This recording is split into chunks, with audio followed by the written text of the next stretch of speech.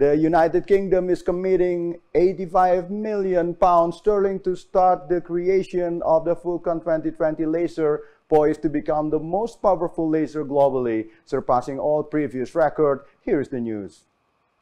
This groundbreaking initiative, housed with the Central Laser Facility at the Rutherford Platon Laboratory in South Oxfordshire, is set to redefine the boundaries of laser technology. The Vulcan 2020 will boast a staggering energy output of 20 petawatts, a colossal 20-fold increase over the current Vulcan laser.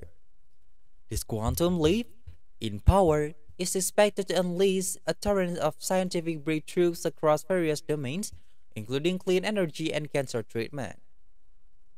The United Kingdom Science and Technology Facilities Council, or HTFC, secured the €85 million funding allocations to bolster the Vulcan systems, effectively turning it into a laser behemoth of unparalleled proportions.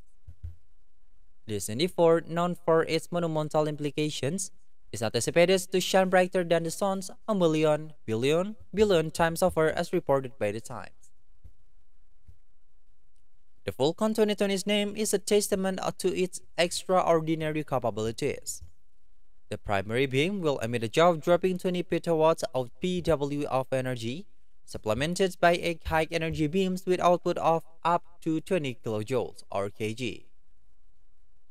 The sheer power of a single pulse from this laser is set to eclipse the international grid, an assertion supported by UK research and innovations.